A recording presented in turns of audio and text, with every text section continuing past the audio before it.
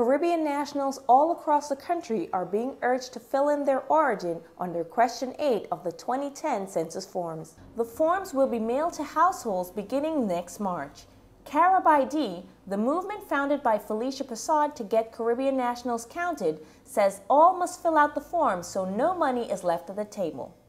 CaribID recently joined top officials from the New York, New Jersey Census Office, as well as the coordinators from the New York City Census Office at an April 1st kickoff, 1 year ahead of the April 2010 census. Caribbean nationals across the country are being urged to get on board the movement to ensure the community is accurately counted and can get its slice of the more than $300 billion pie. If you want money for education, healthcare, immigration services, sponsorship, and advertising funding, it all starts with the census, said Prasad. Nationals interested in becoming ambassadors in the process are urged to log on to CaribID2010.com.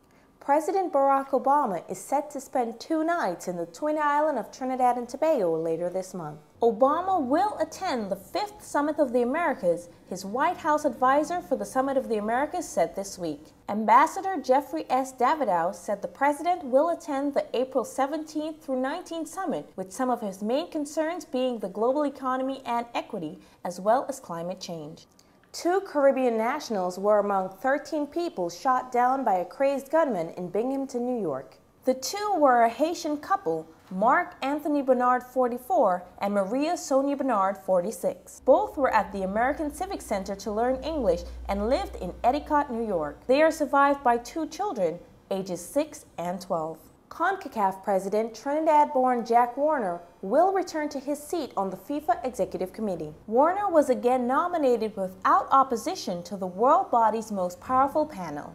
He will formally begin his new term at the conclusion of the FIFA Congress in the Bahamas on June 3rd. For more Caribbean news, log on to CaribWorldNews.com for your daily updates. And that concludes our news of the week. Up next are community calendar and entertainment news.